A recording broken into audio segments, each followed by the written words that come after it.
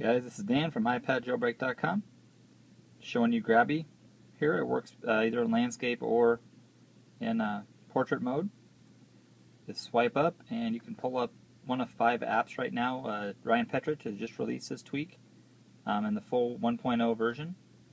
There was a beta version out previously that was free, and now this is $1.99. You can see from the little GIF right there the kind of things that you can kind of set there. You can select the icon and what app it opens. So you go into the settings here, and you can see you can have a horizontal swipe, so you just have to swipe over and it will automatically open it, or you have to swipe up as well. Turn that off. There really should be more options here, maybe up to 8 or 9 to be able to open.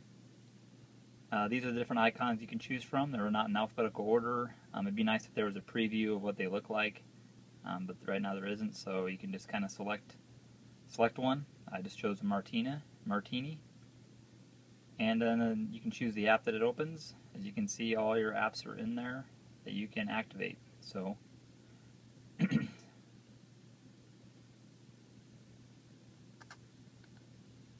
ahead and head back out here.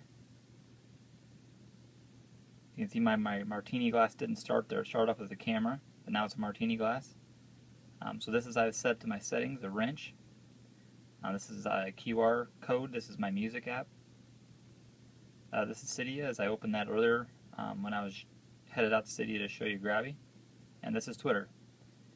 So that's pretty much it. This is a nice little tweak that Ryan has released. Now it's $1.99. Be sure to check us out at iPadJailbreak.com, and also follow us on Twitter at iPadJailbroken, and be sure to subscribe to our YouTube channel. Thanks, guys.